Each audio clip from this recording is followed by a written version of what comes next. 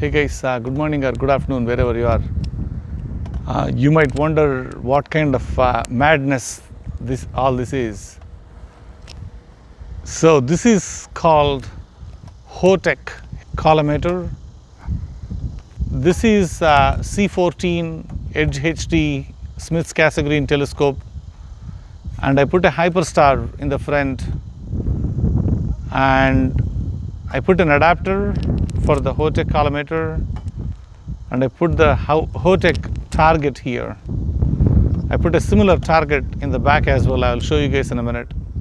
So what this setup really is before you come in the night, bring your telescope.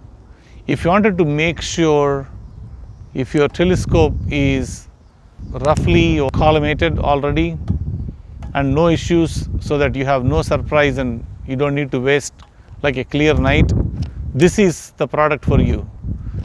The Hotech Collimator will work both for the Hyperstar setup, or if you are not using Hyperstar, for any Schmidt's Cassegrain telescope, whether it's 8SE or whether it's 9 1/4 or 11, either EdgeHD or not. It's going to basically work pretty much in every setup, with or without Hyperstar. For Hyperstar, you need to get an additional extension kit. They give you this adapter and they give you this additional collimator for you to test it. In case of SCT, you don't have a Hyperstar in that scenario. All they give you is a set of target to put it in the back of your telescope, and that's pretty much what you need. In all the cases, you get this target board. This target board has lasers in them. So when you turn this on, it has like 4 different kind of lights. So you can turn stage 1, 2, 3, 4, whatever. I will explain that in detail. But anyway, these lasers reflect into the Schmidt's Cassegrain telescope and point the image here for you to collimate. That's how these are going to work. I think in the beginning, it's pretty much overwhelming when I look at it. There is a manual out there, but it seems it's little advanced setup. So I thought of putting a video together to make sure, like, if someone is trying to do this work, it's easy for them to get it going. All right, so Hotech Collimator comes like in a box like this, and if you see inside, you have a plate like this one. It looks like a tiny laptop with like some markings, and if you see the bottom of it, it's like a tripod, kind of a screw. And then in the back, these are actually lasers. They give you a battery to load these ones, and you can actually replace the battery if you have to get a newer one. And then they send you by default like this one. So this little thing is going to go back of your telescope where you usually have your camera. So if you take a look at in the back of it, if you see, these are like the M42 rings, right? So they almost are like your camera.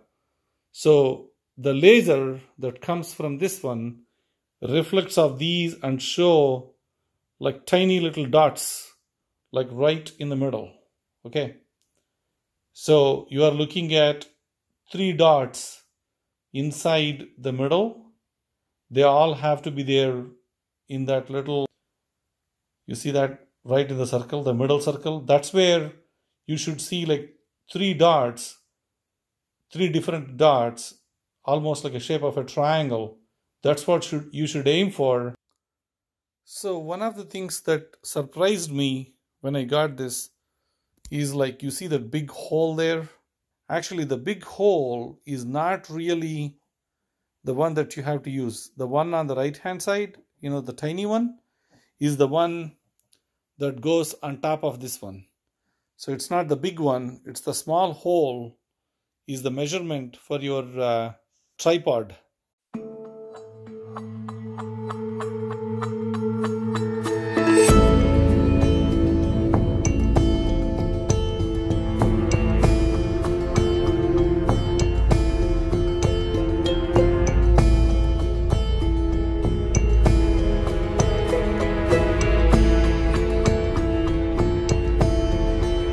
I took the camera off, I took the filter and the attachment that comes with it, and this is what the Hotech Hyperstar sends you. It sends you like a Hyperstar attachment.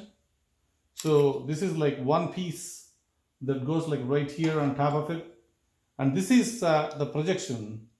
So you need to get the Hyperstar attachment or extension for your Hyperstar. So this is C14 EdgeHD telescope, and this is the Hyperstar for C14. So you need this kind of adapter for your size of Hyperstar. Okay.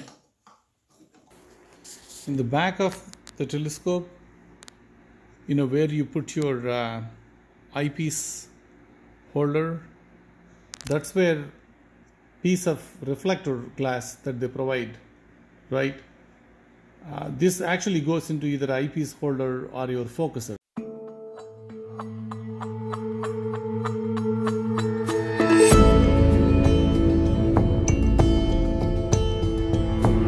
The Hyperstar is off.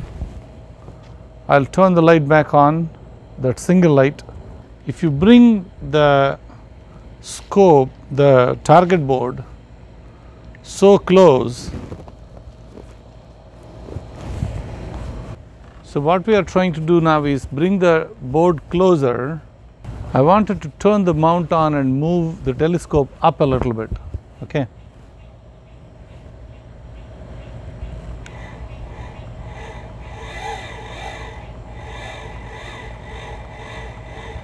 Do you see that?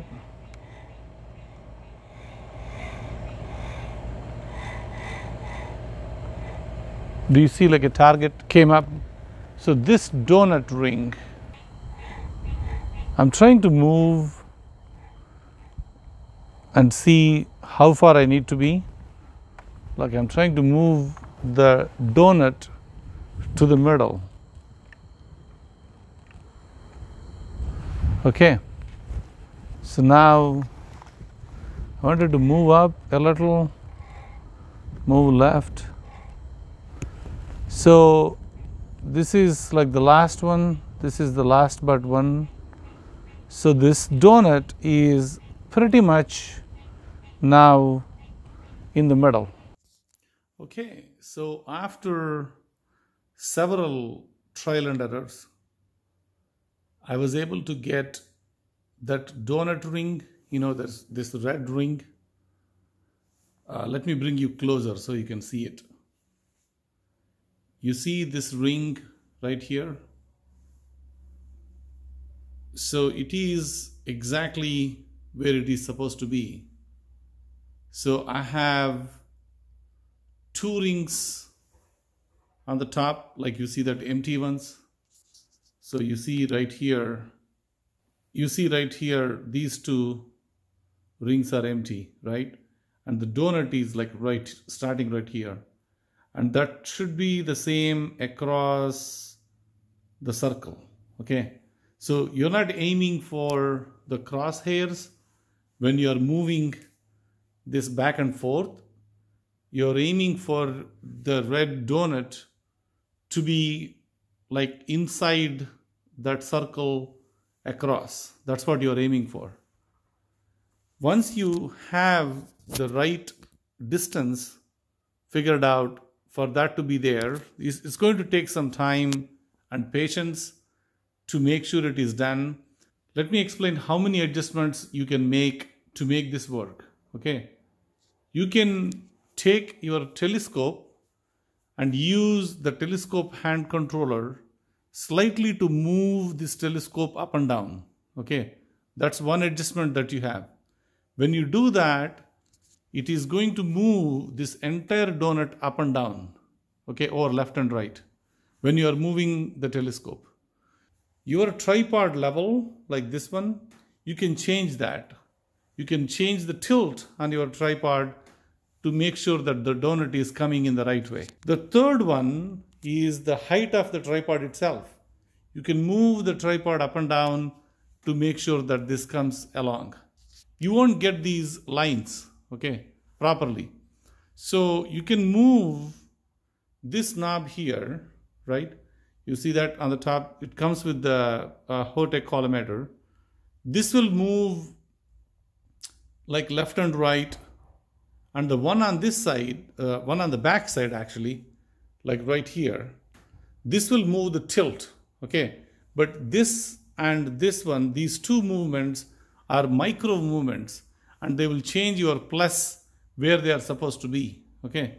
And also the base of it, if you hold this base, you can actually twist this base a little bit to make sure they come. Now, when you're doing this for the very first time, I mean, I'm doing this for like 10th time, and it took 15 minutes for me. And like, if you are doing it for the very first time, this won't happen. Okay, so don't get disappointed. You have to stay on it, and you need to like try to understand what's going on, and then try to get this right. This is called the co-alignment. And if you get this co-alignment wrong, I don't think you are trying to fix your Hyperstar correctly. There is no point moving to the next step if you don't get this right.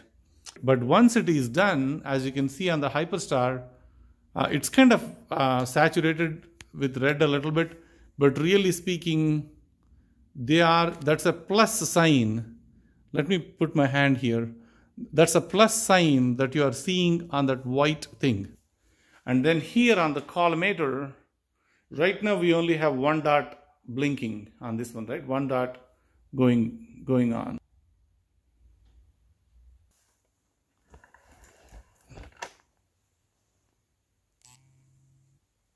You see that? So that dot there on the top, like this one and this one are little away, and they are on the outer ring, whereas this dot right here, this dot right here is on the inner ring. Okay, you wanted to make that fine adjustment to the collimation to make sure that all three of them are on the same outer ring. That's what we are trying to get to. So I adjusted these screws. So these are like push and pull kind of screws. If you take the screw and move it down all the way, and if you start tightening this ring, this one comes out, okay? When you make this loose and if you make this tight, you're making a distance here. So after a couple of trial and errors, now I got what I need. You see those three dots here? Like this one is on this ring. This one is on top, is like right inside that ring. And this one is on top of that ring as well. So you see all these three rings are properly touching the outer ring. It doesn't matter where those rings are as long as they all behave the same way. Like this one is on the ring, this one is on the ring, and this one is on the ring. It could be different for you. In your case, these dots may go on the ring or these dots may go outside, inside, it doesn't matter. But as long as all three of them behave the same way, I think you're good. So here is the last step. In the last step, what we did was, so this is perfectly collimated the way we wanted it. And if you see this one, this is actually a cap which we can remove.